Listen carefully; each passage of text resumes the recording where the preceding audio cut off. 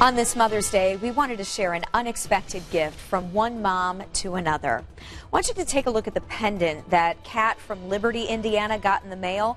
She ordered one necklace, but she accidentally got two, and this one you see here is personalized with the words Bryce, Rare Warrior, and then 2 dates.